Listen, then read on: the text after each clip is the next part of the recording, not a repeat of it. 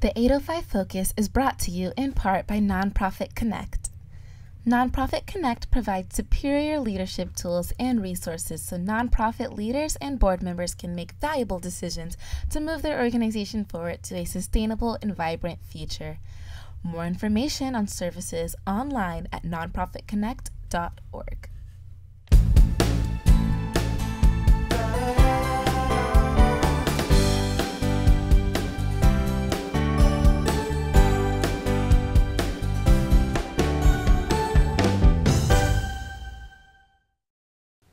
Welcome to 805 Focus. I'm Dr. Cynder Sinclair with Nonprofit Connect, and we will be bringing you the latest on your favorite nonprofits. So get ready to be inspired. Our special guest today is Dacia Harwood, and Dacia is Executive Director of the Santa Barbara Historical Museum. Thanks for being with us, Dacia. Thanks so much for having me, Cynder. Oh boy, you folks have been around a long time and you do really important work in our community, and I can hardly wait to hear all about it. Thank you. Thank you. Yeah, actually the museum has been in existence since 1932. 32? Mm-hmm. Holy cow. Yep, we've had a few homes here in town. In fact, actually our first home was at the old Mission, Santa Barbara. Okay. We then moved into a little adobe in the 1950s on Montecito Street. We had an office for a time at the courthouse, and then since the 1960s, we've had our beautiful facility on De La Guerra.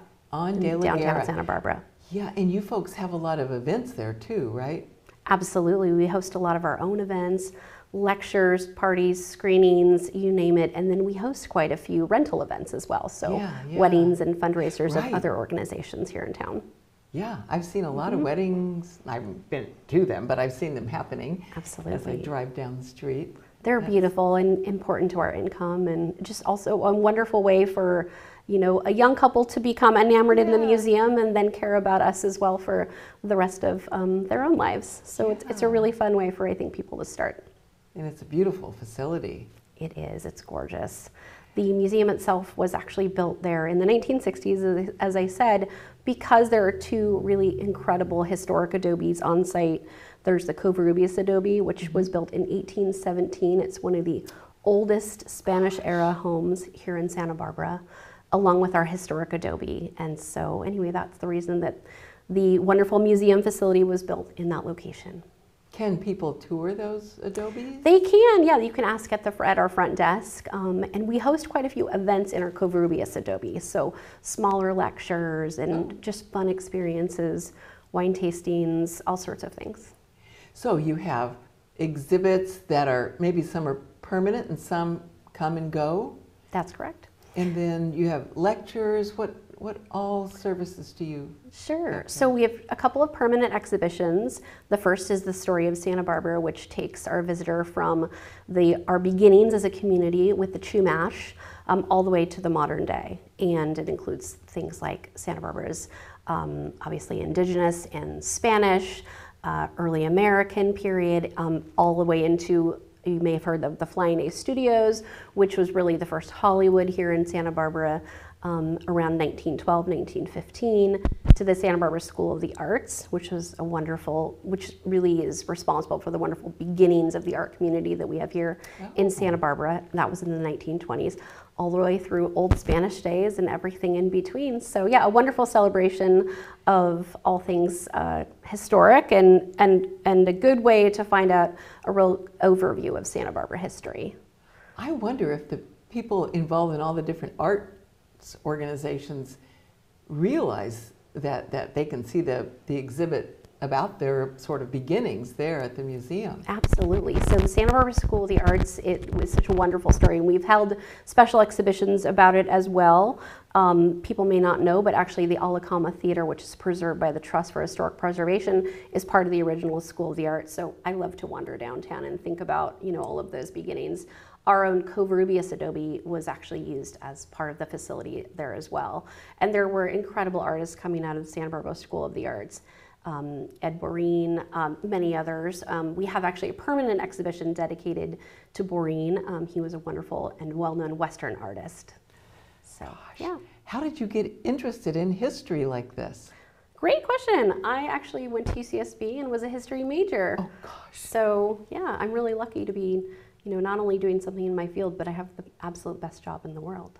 It sounds like it. Yeah, it sounds like it's perfect for you and for them. It's great. And we are really lucky. We do quite a few seasonal exhibitions as well. And we usually change, 3 or 4 times a year. So we're wrapping up right now an exhibition called Lockwood to Forest, Lighting the Way. And we're also hosting an exhibition of Huguette Clark's artwork right now.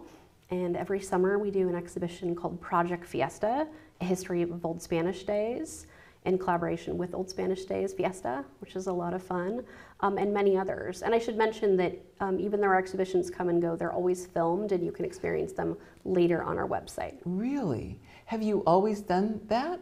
We had to really change the way that we were operating during the pandemic, as you might imagine, and so that was really the time that we got most serious about filming everyone, but for the most part you can experience quite a lot of our collection online.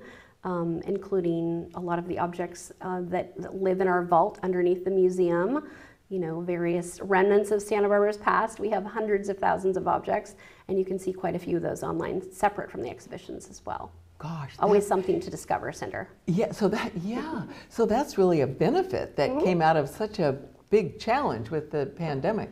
It really was. For us, we host a really popular lecture series at the museum. So one of the first things we did was switch to webinar format, and those have all been preserved and are able to be watched online. And now we're doing all of our lectures outdoors, making sure everyone feels comfortable. They're at the museum, usually with wine in hand. That's important. It is. And those are actually filmed in conjunction with TVSB, which is really wonderful. So they can be watched online or on Channel 17. That is great. So a great example of a collaboration. Absolutely, absolutely. You collaborate with a lot of different organizations. I'm sure hundreds at this point, but we're really lucky to have so many great collaborations. In fact, one I believe you know about right now is the museum's Environmental Alliance. Oh, yes. I want to hear about your part in that. Sure. So all of the local museums and Botanic Garden and the zoo are collaborating this season, this spring, to bring attention to the issue of climate change.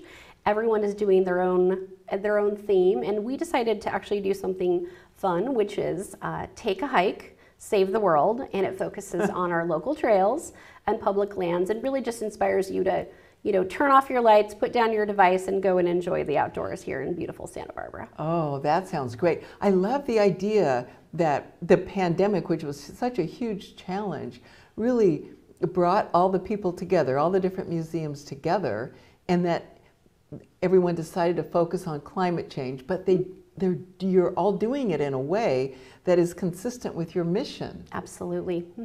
Yeah, so that's great. So, take a hike, save the world? Take a hike, save the world.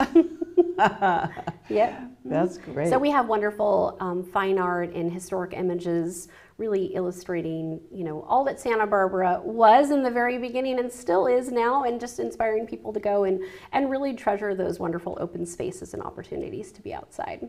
But it has been a wonderful collaboration, I have to say. Yeah. And so very meaningful to me to have the support of all of the directors in Santa Barbara during that time. It was a real challenge, as you know. And so just a really great experience. I'm so thankful for the collaboration. Well, and more of a challenge for most museums.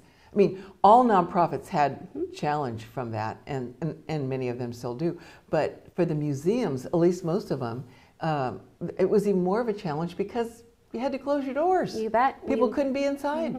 We lose our visitors, which obviously is very important. We lose the ability to host our own events and our income streams. And for us, our rental events all had to be canceled. I believe we postponed 70 events. 70. So we're still making up for last time right now. It's not unusual to see a couple getting married on a Thursday or a nonprofit event being hosted in our beautiful courtyard on a Monday or Tuesday right now. We're just all making up for lost time, but so glad to be back and open. Good for you. Yeah.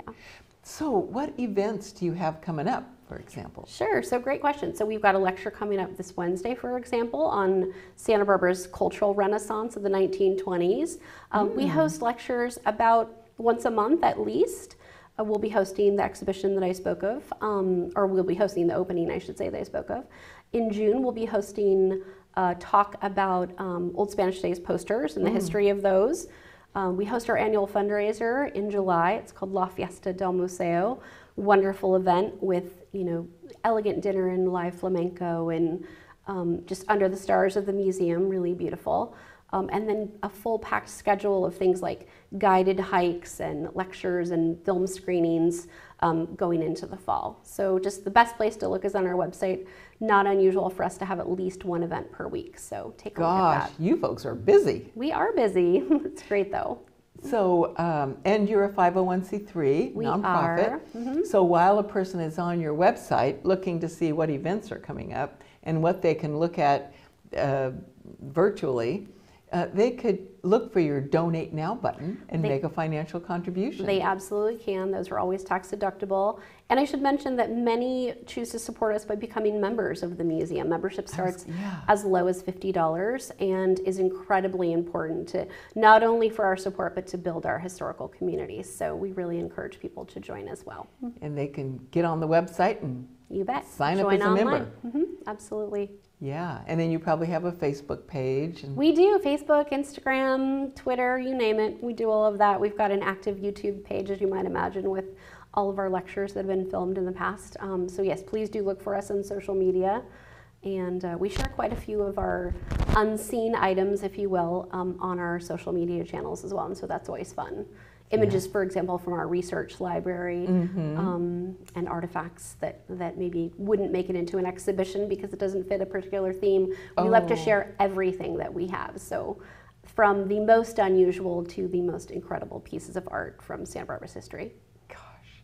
So what about volunteers? Do you use volunteers? Yeah, great question. We do. We use volunteers quite a few of them actually at our events.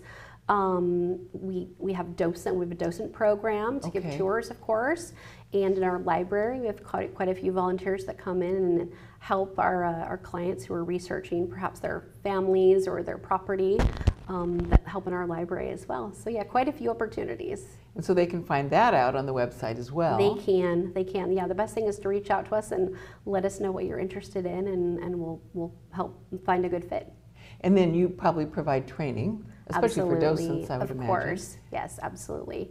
We do. So, and of all ages actually as well. We're always looking for bilingual docents, for example. It's just really important to really illuminate all of the stories of Santa Barbara. We love the voices of our volunteers, so it's really important.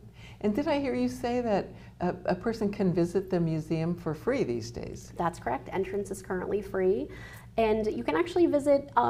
You can actually feel as though you're visiting, I should say. We've got a new app where you can actually take a virtual tour of the museum itself, or you can come in and do a self-guided audio tour as well. During the pandemic, we actually created an audio guide, which is really fun, and that can be enjoyed either in our galleries or from home. That is fascinating. And so I bet you have a story or two you could share with us.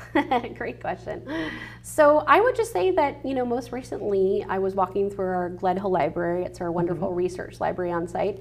And I overheard the excitement of a family who was seeing photos of their grandparents and, reading about the things that they had done in Santa Barbara. And they just had no idea that we had collected this kind of material. And that's every week for me. There's always something to discover, and it's so fun to see people really find the personal connections, if it's to their families or their property or just something that they've seen as they walk down, State Street, that they're understanding the deeper meaning of. It's just so much fun. Yeah. So do you work with the schools at all? We do. Education? We do. So we host school groups, of course, in person whenever we can. When the pandemic started, the first thing that we did was actually film all of our docent-led lessons, and we actually started to do a Zoom experience with the classrooms. So that's an opportunity as well. In fact, my own third grader actually did the Zoom experience, which was actually really fun for them. And they actually got to go on a secret tour. They got to see some things that our other guests don't get to do. And it was fun for our education manager and our docents to interface with the kids, but we love having them in person, the most. That is great. Well, sounds like you folks really pivoted, the new word that we're using, we've been using for a while, pivoted in a really miraculous way. We did. We're really lucky. Our new word is hybrid, which is, you know, that combination of getting everybody back in the door, but also doing what we can to connect with everybody at home. I think that the pandemic in a lot of ways really actually broadened our support base and certainly broadened our audience. Our Zoom talks, which we hosted over 30 of them, have been seen by as many as 1,000 people at a time, and often in all areas of the world. So that's been really extraordinary. Yeah, so a person can be anywhere. They don't, You bet. I mean, geography is no longer a barrier. It is not. It is not. And I think there's so many people that Santa Barbara is so special to them. They Yes. grew up here, they visited, they fell in love with our city at some point. And so for you to be anywhere in the world and be able to chime in for something like that, it's been a lot of fun. And you could do it in real time or you could watch it later, but we like to do them in real time and then take those real questions as well at the time. So we've had some wonderful speakers. So it's been a lot of fun. So give me some examples of some of the lectures that you've had. Sure. So one of the most popular was actually about train depots, historic train depots going up the coast. That was by Jean-Guy Dubé, who is an architect here in town, and he's just extraordinary, has this extraordinary knowledge of all things railroad history. That was tremendously popular. And we hosted a talk about the museum's saddle collection, which was given by Tom Peterson from the Carriage Museum, another great collaborator, along with Bill Reynolds, who's actually the museum's president and a well-known expert on all things Western. So anyway, those were two of my recent favorites. So we've hosted, you know, every topic you can possibly imagine related to Santa Barbara history. So it's been a lot of fun. What about exhibits? What have been some of the either most unusual ones or most popular ones? Sure. Well, actually, I would say most recently we had a wonderful exhibition that was curated by Marlena Miller, who is our Edward Boreen collection curator, and it was called Edward Boreen and His Circle of Friends, and it included some absolutely incredible artwork from people like Charlie Russell, and just really brought it all home, the amazing circle that this particular artist had here, not only in Santa Barbara, but around the country. So, and then very recently we opened up our exhibition, which is Huguette Marcel Clark, A Portrait of the Artist. That has been tremendously popular, and our guests have really had fun realizing that not only was this woman very intriguing, but she was really an incredible and talented artist and more involved in Santa Barbara than you might expect. We actually found during our own research that Huguette, not only did she spend time right next to the museum at the Meridian Studios, but she also participated in an art show at the Faulkner Gallery, for example, right after she hosted an exhibition in Paris. So just kind of fun, those little discoveries to find out just how involved someone, you know, was when you just go into it not really realizing that. So anyway. Golly. So do you think that most communities have such a well-developed historical museum as we have here in Santa Barbara? You know, I don't know how to compare that to other places, but it's always fun to, you know, visit other areas and really see some of those things. I will say that, you know, we have things like every brochure from 98 years of Fiesta history, and I recently was at a museum in Spain and actually saw one of the brochures including some performers from the 1960s about our Fiesta. So I think it's always fun to see those connections across the world. You know, Santa Barbara is certainly an internationally known city. And so it's a good question. Gosh. Okay, so we have a couple minutes left. What else would you like our audience to know about the Santa Barbara Historical Museum? I think they should just come and visit. You know, we're 2 blocks from State Street in downtown, very accessible. We're open on Wednesdays, Thursdays, Fridays, Saturdays, and Sundays right now. And we're actually open later on Thursday nights, so that's kind of fun. Oh, that's good. So if you're out on any Thursday, you can come until 7. If you're out for First Thursday, it's a great stop. And you know, the best thing to do is check our website for upcoming events, not only the programming events that the museum hosts, but we like to share other community events that are happening there as well. Oh, that's good. We just like to be a really active participant in not only in our city, but in downtown. And we can always use the support of the community, either by becoming a member or making a donation or just thinking of us for your next gathering. That is great. Oh, right. And they can go, once again, on the website and find out all about how to do that. Absolutely. Right there at sbhistorical.org. Yeah. Oh, Dacia, thank you so much for this important work that you're doing in our community. I hope a lot more people come and visit. Thank you. Thank you. We feel very busy lately, so it's been great. So please do come and visit and come and check out what we're doing, and try to come every few months so you don't miss anything. Oh, that's a good idea. So don't miss one of those new exhibits. Absolutely. Or a lecture. Yeah, definitely. And thanks for being on our show to share your wonderful story with us. Thank you so much for having me. We really appreciate it. And thanks for joining us on 805 Focus, and we'll see you next time.